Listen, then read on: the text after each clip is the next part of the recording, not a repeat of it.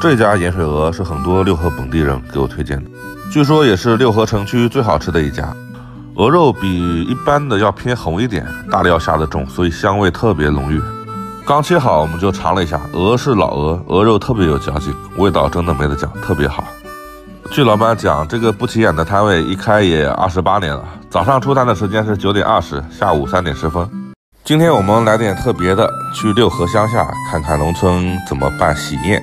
我翻了一下礼部，基本上随礼都是1000块钱以上了，除了我，好像别的老百姓都富起来了。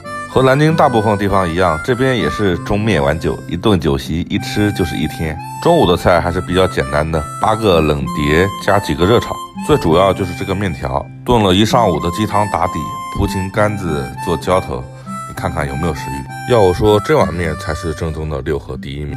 因为晚上这一顿菜比较多，厨师下午3点就开始干活了。这一大锅炖的是狗腿，自古就有狗肉不上席的说法，但是六合本地有吃狗肉汤的民俗。其实准备起来最麻烦的是这个全国香宴第一菜大碗扣肉。六合头道菜，南京最出名的农家菜，黑暗料理活珠子，先开口后吸汤。这个鸡丝鱼圆本地老百姓都特别喜欢，还有蒸螃蟹、红烧猪脚、清蒸黄鱼、爆炒肥肠，这个是本地最清爽的菜，芦蒿炒干子。还有很多菜就不一个一个给你们介绍了。你看这幅画面能不能唤回你的童年回忆？今天吃大厂网红冬梅酸菜鱼，传闻老板娘非常漂亮，好奇她是不是叫马冬梅？年轻时肯定是个大美女。酸菜鱼小份60，中份90，大份120，又点了一份凉拌猪脚，我操，看着好有食欲。在我们这里吃饭的基本上都是回州的，我们南京的。好吃的，好吃的。开玩笑，不好吃，能看60年吗？事实证明，老板娘漂亮的店吃什么都香。这个破旧的路边小店就是吃炸六合几十年的小煮面传奇麻子面。师傅下面条就直接在巷子的过道里头，不服不行。吃麻子面一定要多来点辣椒油，这一勺辣椒油下去，味道直接飞上天。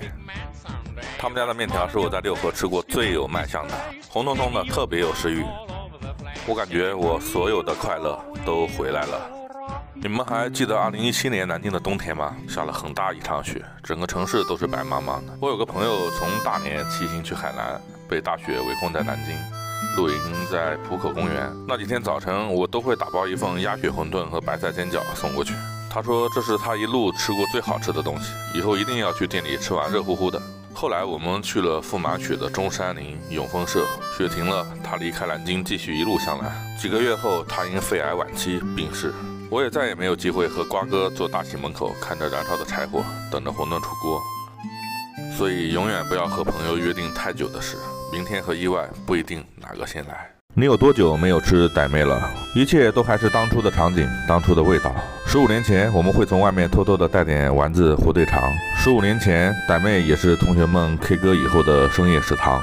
15年以后，多少曾经并肩的朋友已经爽越江湖，没有去向。其实傣妹更像是一位老朋友，我们不常相见，但是陪我们成长。他们家的盒饭在大厂贼火，没有环境，直接就蹲路边吃，讲究人你可千万不要来。盒饭12块钱起，要是没有意外，常年就这几个菜：鸡腿、肉圆、大排，搞起来。吃盒饭的精髓就是再浇点卤子，划重点，浇点卤子。然后别管吃相好不好看，连汤带饭一顿跑。我是麦总，今天这一顿整挺好。据说99%的六合人都没吃过的顶级老鹅。这个鹅漂亮，漂亮漂亮。据老板娘说，他们的鹅都是天长那边收过来的，虽然也是130天左右的子鹅，但是不吃饲料，手工拔毛，所以鹅会更香。你看那个鹅油，老板娘给了一个鹅腿，他家的鹅煮的有点透，这个看个人口味吧。好吃。今天这家店主特别让人钦佩，夫妻俩靠着一个煎饼摊培育出2个留学生。我们来南京还是捡垃圾菜吃，捡有将近1年，04年开的。当时小孩多大？来的时候？来的时候儿子上是3年级，丫头才上1年级。这2个小孩留学就靠你们煎饼那个收入啊？哎，来给我看看。为南京梦点赞。带你去吃一家面条，老南京人真正的面霸都知道，比较低调，一般不会跟人说，也没有被网络炒红。他们家的特点是什么？脏香，又脏又香。而且家小排是39块钱。这个面条是我们王老虎王总推荐的。没有那种网络气氛的一个最淳朴的南京面条，看着挺好看的啊，吃也好吃啊。这么牛逼，让我尝尝。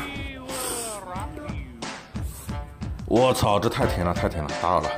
What？ 刘中牛，以前特别喜欢来吃猪脑。刘中牛不好注册，所以叫老刘是吧？刘中牛以前我们那算一次呀，有3年没来了吧？7、8年。我还是大包袋子的。现炸小酥肉，虽然惊艳，但只是基本操作。麻辣烫虽然秒杀全南京，但也还只是基本操作。最牛逼的来了，全南京最好吃的老花，没有之一。绝了！老板，老花再给我打包3个。